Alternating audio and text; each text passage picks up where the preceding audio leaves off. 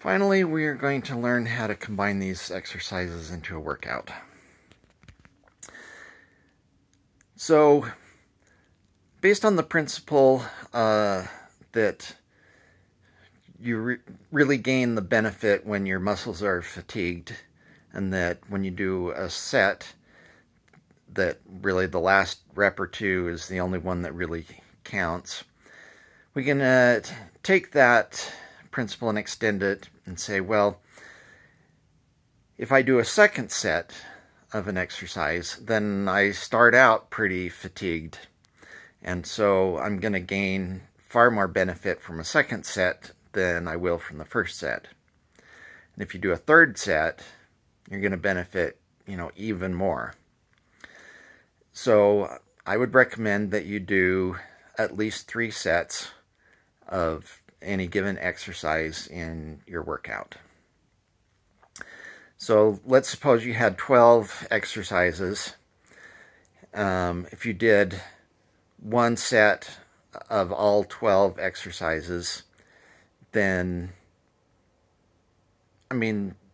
that would be a benefit. You're going to gain from that, but you would gain far more by choosing 4 of those 12 and doing 3 sets of each one, and then a next workout choose a different 4 and do 3 sets of each of those. So yeah, that's going to be far more beneficial. You're going to build strength and endurance much faster doing it that way. Also, our bodies, they adjust to workouts, and it's beneficial to change up the workouts, and it makes it easier if you're doing a subset of your exercises. Each workout, you just choose a different set, do them in a different order each time. Then your body doesn't adjust so much to it. Okay, now order is important.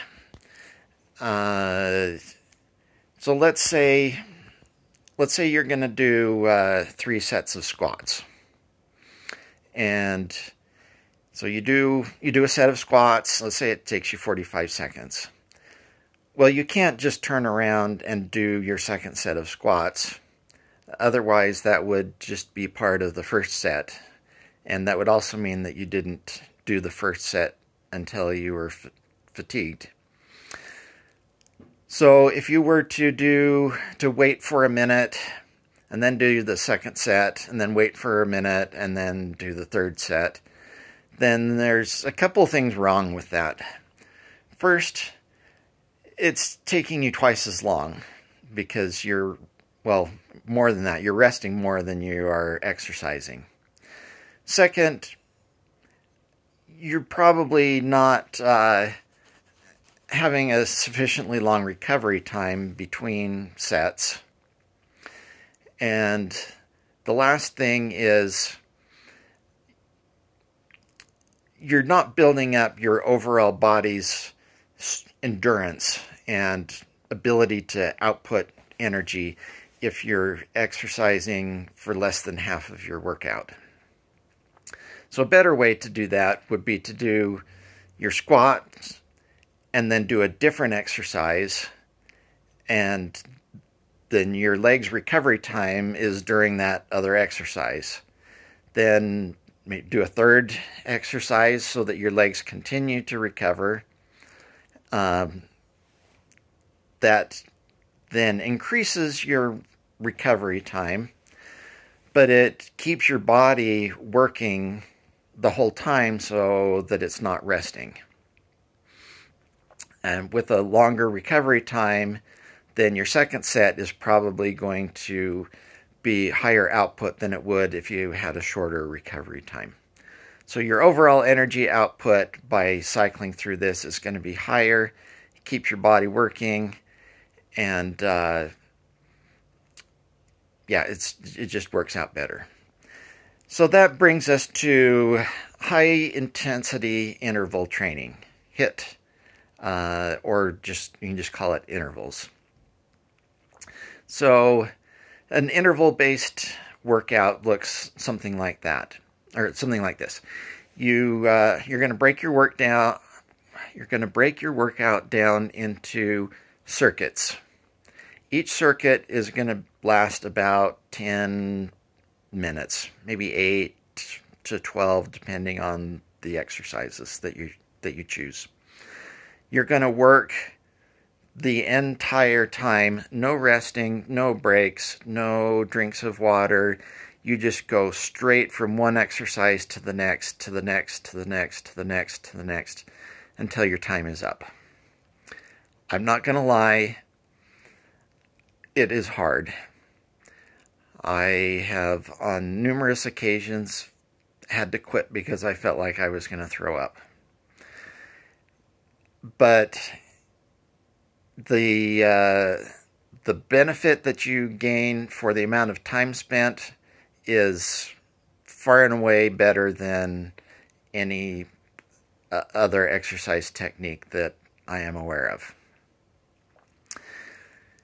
So you will probably, if you want to do intervals, which you may not, you can probably fix if these exercises are going to fix your back, you probably don't need to do intervals to get your back fixed. If you want to go beyond just fixing your back and get more fit, I do highly recommend that you do the intervals. So to start out, you choose, say, 4 exercises. I frequently do 4. And when I do 4, then I'll choose an upper body, and then a leg, and then a core, and then another leg. So I might do push-ups, and then Bulgarian split squats, then planks, and then, say, lunges. If I didn't say lunge before. Anyway, so choose those 4. That way I have a recovery period for my legs. Legs are your most powerful muscle group, so that's why I double those up in a circuit with 4 exercises. And I try to get 3 rounds in a circuit. Usually I can't quite get that in 12 minutes, but 2 rounds is generally less than 10 minutes. And I don't know, I'm OCD about finishing a round.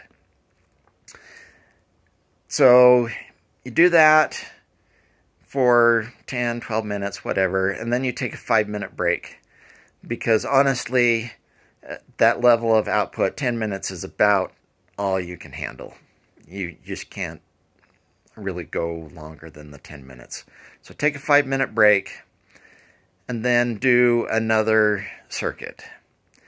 The second circuit should be well, I don't know about should.